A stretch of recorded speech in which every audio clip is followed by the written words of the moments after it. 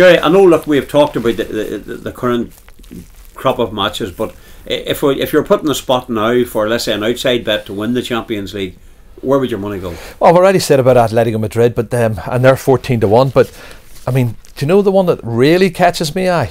Manchester City, 16-1 to win it. They've got the squad and the players and the manager to actually win it. All things being equal, if they don't get injuries to key players and they get the right draw, they could win it. 16-1 for Manchester City to win it is a very good bet. And Jerry, if you were asked as well to the farthest a British side could go, who would be that side? And obviously depending on the draw. I'd still go with Manchester City. I think they're the strongest side of all of them. I'm looking at Arsenal, who I think will probably get knocked out in the next round. I might be wrong, and again, Arsenal, if you're a fan of Arsenal, 33-1. But that's based on the fact that they're playing the champions, Bayern Munich.